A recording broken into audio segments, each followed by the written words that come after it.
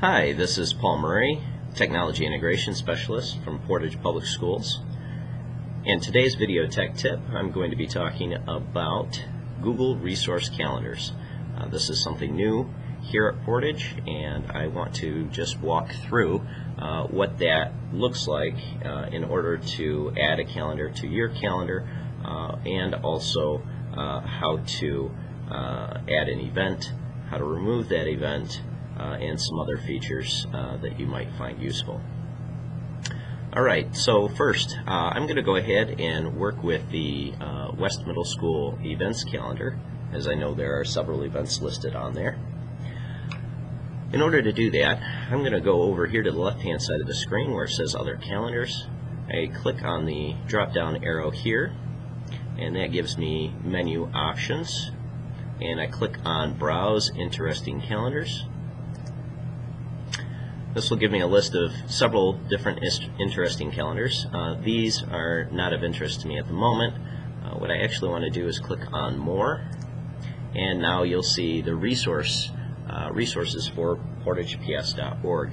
If I go ahead and click on that option, you'll see all the buildings in the district listed with a couple of single calendars, but some buildings have several calendars. If I scroll down to West Middle School, you see that they have 14 calendars. If I click there, you'll see all of the calendars available at West Middle School, and specifically you'll see the events calendar. There's also computer labs and laptop cards, so on and so forth.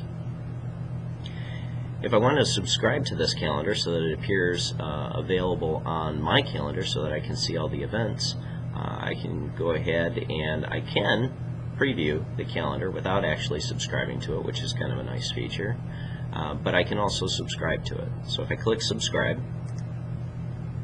that calendar has now been added to my calendars, and I can unsubscribe from it right from here, but there's another way to do that, which I will show you later. If I want to view my calendars, I go back over here to where it says Back to Calendar. Now that I've clicked there, you can see some of the different events that are listed on West Middle School's calendar along with my calendar. Alright, that's pretty much how to just view a calendar or add it to your list of calendars. If I want to actually remove that calendar from view without actually unsubscribing to it, I can scroll over here to my calendars. Down at the very bottom, oh, excuse me, I have an event here. Alright, I can scroll down to the bottom of my calendars, and I have West Middle School events calendar. This block here is filled in solid. That tells me that that calendar is visible to me. Whether there are events listed on it or not, it is visible. And then if I click on that calendar anywhere, it'll actually turn it off, and you may have seen those events disappear from this part of the screen. And you can also tell the calendar's off because it is now here in this area, it is now just a outline and no longer a solid filled color. You can change the color of the calendar if you like. I'll show you that real quick. If you click on this little arrow, you can decide what color you want that calendar to be, and this only affects your calendar, does not affect calendars of other people. They'll get to choose their own color. But what we're going to actually do is we're going to turn that calendar back on so I can view it, and we're going to add an event to it. So let's say on the first day of school I'd like to add an event here at 12:30, just because I've got an open spot. If I click here, or if I go over to the Create button, I can create events that way. But I'm just going to click here on this white part, and the event starts to appear. I haven't actually created anything yet. I'm going to actually go to Edit Event because I want to show you how to add this event to the resource calendar. Click Edit Event. I'm going to title the event Delete Me, just so the staff over at West Middle School knows that this is an unimportant event and that they can go ahead and get rid of this at any time. And I'm just going to name this Calendar Test, again, so that everybody knows this can be deleted. Now that I've named the calendar, I can go through and I can change the time and the date, and I can look at several other options and change those, add a description. But what I really want to do is make sure that I add West Middle School, that resource calendar, to this event.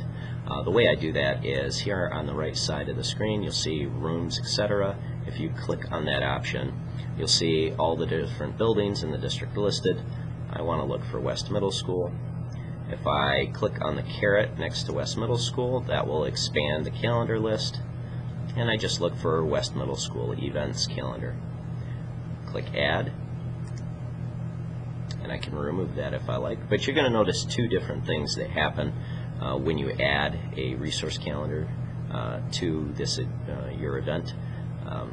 If we look over here, it says Where, and it'll list the actual location so that you know specifically in your event where you subscribed to, or where this event is taking place.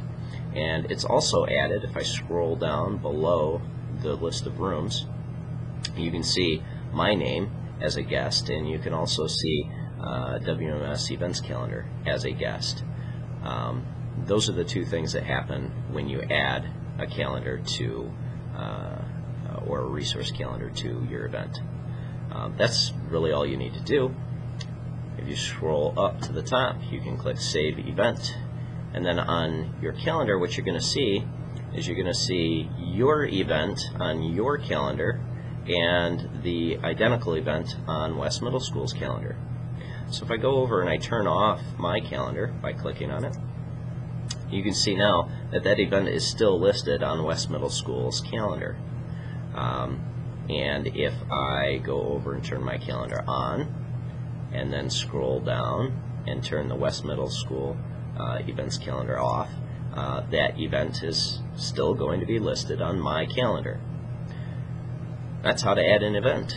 Well, perhaps we added it at the wrong time. We need to change the event. Perhaps there was a snow day, or we didn't quite reach the spot in our lesson where we could use whatever resource we had intended to use on that day, and we need to move it or change the time, whatever we need to do to edit that event.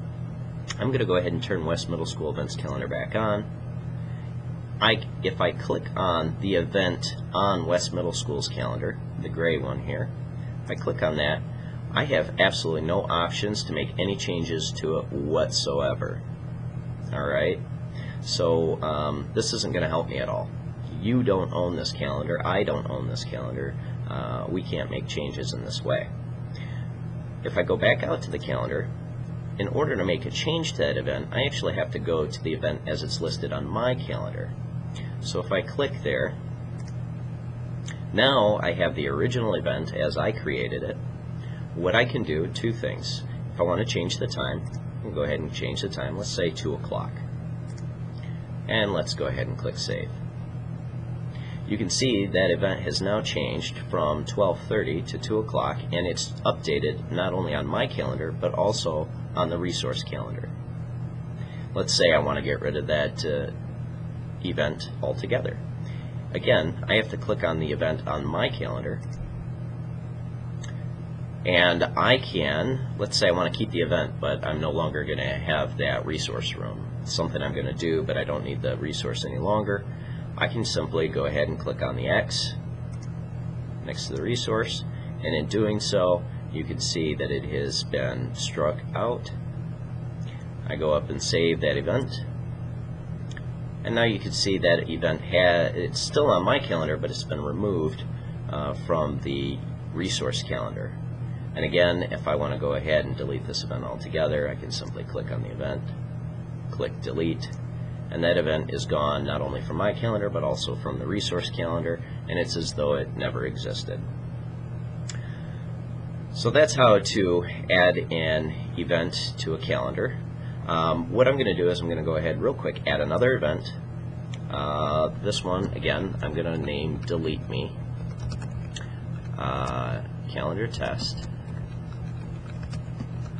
And the reason why I'm going to do this is because what I want to show you, if I click Edit Event, maybe we don't want to add the calendar to our list of calendars. Maybe we just want to add an available resource. If I click on Rooms, and I scroll down to West Middle, and I scroll down to Events Calendar, I click Add. Everything that happened before is the same, but it's not added to my calendar, so I can't actually view the events on it, so I can't see if somebody else has checked out that resource.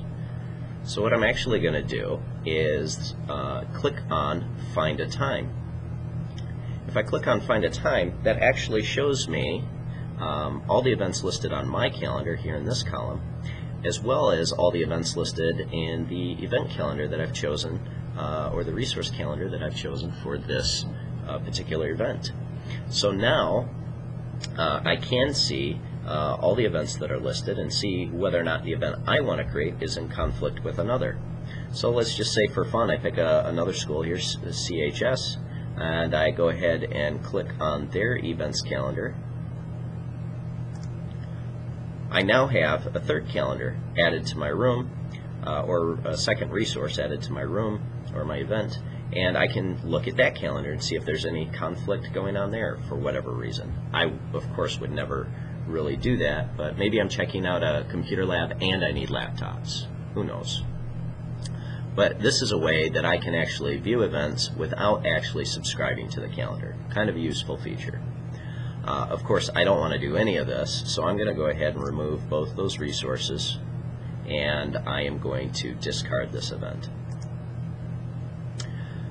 So let's say I'm all done with the West Middle School events calendar, and I no longer want to see it in my list of calendars. I can scroll down to that calendar, click on the little drop down arrow, and I can actually say hide this calendar from the list.